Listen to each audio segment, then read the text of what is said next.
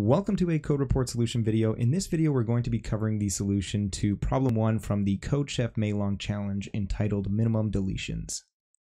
The problem states, the greatest common divisor of a sequence is the greatest positive integer which divides each element of this sequence. You are given a sequence A of positive integers with size n. You are allowed to delete up to n-1 elements of this sequence, i.e. you may delete any number of elements including 0 as long as the resulting sequence is non-empty. And the question asks to please find the minimum number of elements which have to be deleted so that the GCD of the resulting sequence would be equal to 1, or determine that it is impossible to do so and output -1.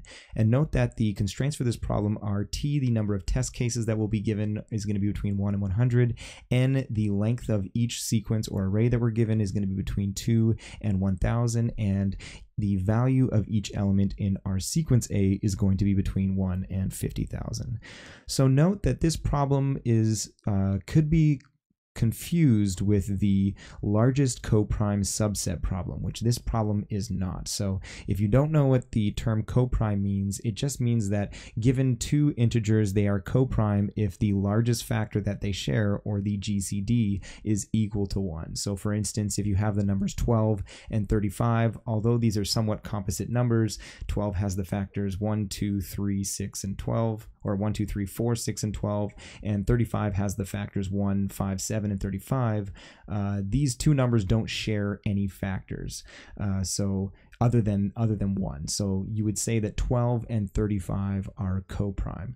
So the largest coprime subset problem is asking you to find, given an array, the largest subset in which each pair of elements in that subset are coprime.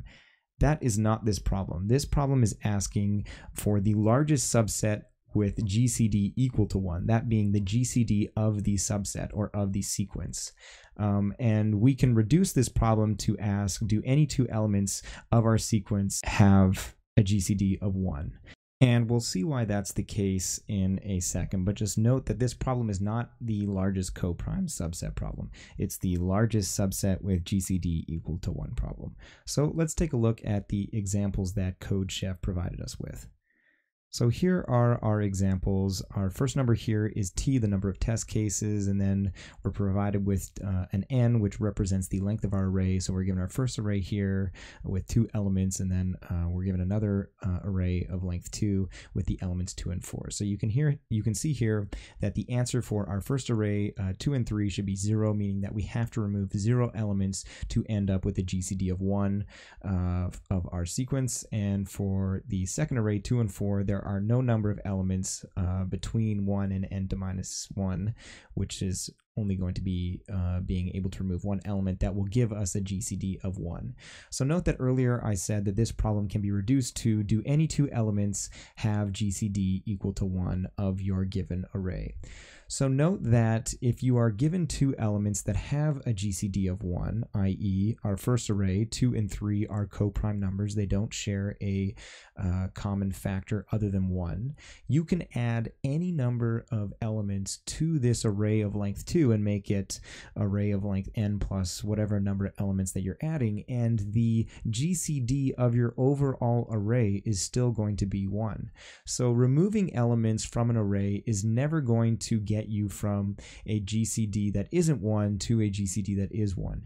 If you have an array and you have 2 elements in that array that are coprime, you already have a subset or a sequence that is your full array that has a GCD equal to 1.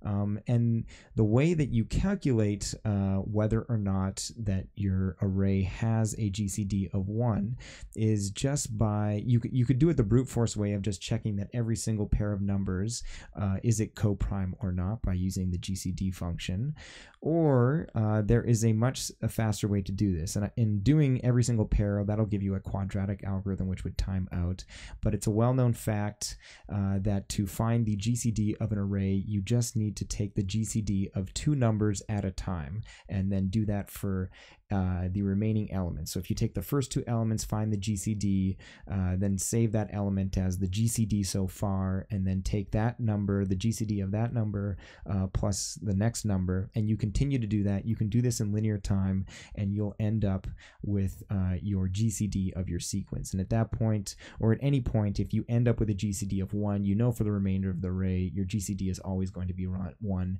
and then you can just return 0. So if you have a GCD of 1 between two elements in your array, you are just going to output 0.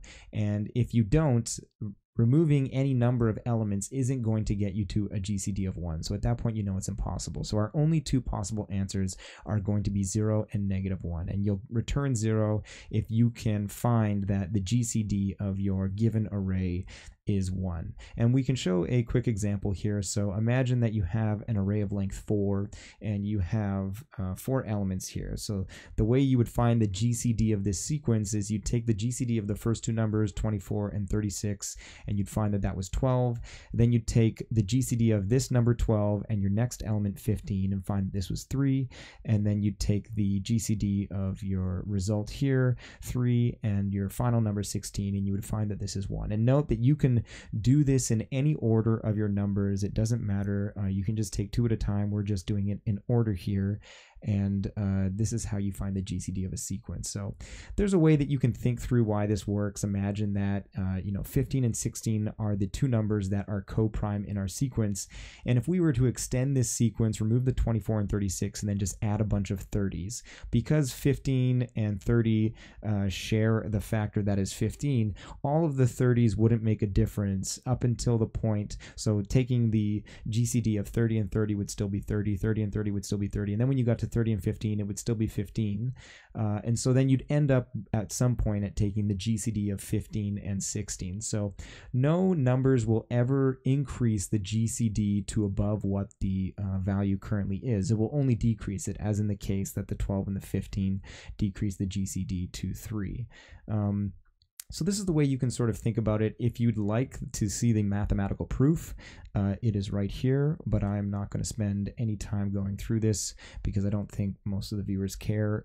Just know that if you have a sequence of numbers, taking the GCD of two elements of that array at a time and then going through the array and doing that in linear time will give you the GCD of the sequence. And you can work through this proof if you'd like to see why that is the case. So having that said, let's take a look at the code. So here we have a pretty short amount of code, less than 10 lines, and we have our GCD function at the top. This is pretty common if you've ever had a problem that has had GCD before. We've covered this in previous videos, and we're just going to use this in our function minimum deletions. So this takes a vector of integers by const ref, and this is going to be containing all of the values or elements in our array given by the problem. And we are going to initialize a value GCD so far equal to the first element, and then we are going to loop through the second element to the end of the array. And for each of these elements, we are going to compute our GCD so far to be equal to the GCD of the GCD so far plus the new element. And if at any point this GCD so far is equal to 1, we know that we've found at least 2 elements in our array that have a GCD of 1, and therefore the GCD of our array overall has a GCD of 1, and we can return 0, meaning that the minimum number of elements we need to delete is 0. Otherwise, if we never hit this condition, we know that it won't be possible, and we just return -1. And the time complexity of this problem is going to be linear. Technically, this linear should be t times n, which is t, the number of test cases, multiplied by n, the number of possible elements in our array.